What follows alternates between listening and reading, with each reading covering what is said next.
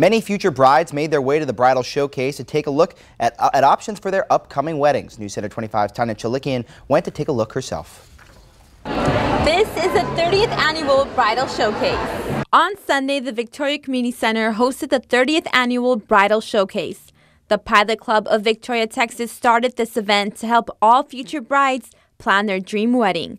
The showcase takes place every January to help give brides a head start. We have a lot of brides that come one year when they're just getting engaged, and then they come the next year to really plan. So some of them we see twice. The venue was filled with many bride-to-bes, some who were joined by their families.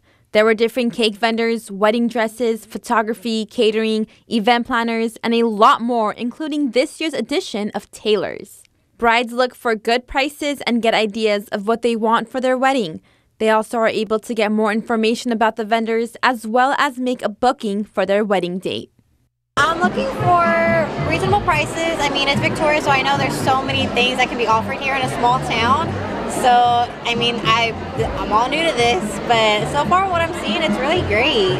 There's so much options you can choose from. The Bridal Showcase makes it easier for brides to access their needs all in one place. Soon-to-be brides got help planning their wedding.